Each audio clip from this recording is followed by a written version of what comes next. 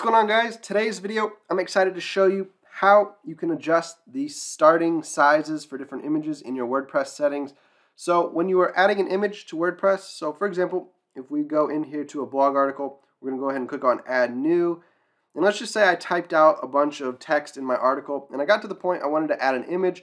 So I would click on Image, I would upload my image file into my media library by clicking on Upload Files, or I could find the image already in my media library. So let's just say I wanted to add this image of a basketball hoop to my article. So when we click on it, it's going to ask us for some additional information, like if we want to give it alt text or fix the title on it. Now down here, we're going to see the size. So the size right now is set to medium 300 by 200. We have large 800 by 533, and we have full size 1280 by 853. And then we even have a thumbnail option up here that's a 150 by 150. So to change these default sizes, let's say 300 was going to be too small. We wanted the medium maybe to start at 500. We wanted the large to maybe start at 1000 pixels instead. So these would be a little bit larger sized images. So I'm going to show you how to change those specific number settings so that it will default to those new changes each time we click in here to pick a size. So let's go ahead and back out here. Let's click on the X, go back down here to settings. We're going to go into where it says media. So inside media, we can see image sizes. So thumbnail is set to 150 by 150. Medium is set to 300.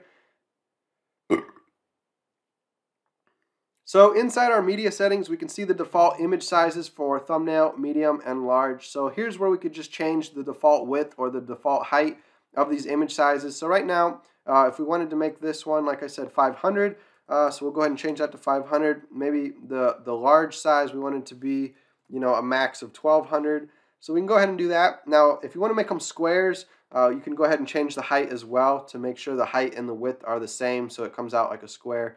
But it won't automatically do that to your image. Your images you upload will still be rectangles. They won't automatically recrop to squares. It'll just focus on one of the numbers, like the max width. So for example, we'll click on 1200 by 1200. So let me go ahead and save changes and show you what I'm talking about. All right, so after we click Save Changes, let's go back into our media library. Let's go to Add New. And I'm going to go ahead and just select a thumbnail photo off my computer here. So we'll go ahead and click on this thumbnail, Reasons to Evict a Tenant. So it's going to open up this file. Let's go back into Posts now, go to Add New. So I've just wrote an article about how to evict tenants as a landlord, talking about real estate investing. I want to add this thumbnail photo, so I'm going to click on Add Media. I'm going to click on my photo, and I'm going to scroll down here to the sizes. Alright, so we can see the size starts out now with medium being 500 wide, and then we've got large at 800 still. So I'm not sure why large hasn't updated. We set it to 1200 and it's still showing 800, but medium has updated. Instead of showing 300, it now shows 500. So as you can see here, it takes the same ratio. So if my photo's a rectangle, it'll still keep the ratio of the width to the height. So that's what it did here. It shows that my picture is going to be 500 pixels wide and it's going to be 281 pixels tall. So it doesn't crop it into a square where my height is now 500 and it makes it a square photo. Instead, it kept it as a rectangle where the width is longer than the height, so it keeps that rectangular shape to it. So we'll go ahead and click on Medium, click on Insert into Post, and now we can see this rectangle image that got recropped to a 500 instead of a 300 when we want to pick the default medium size for our images.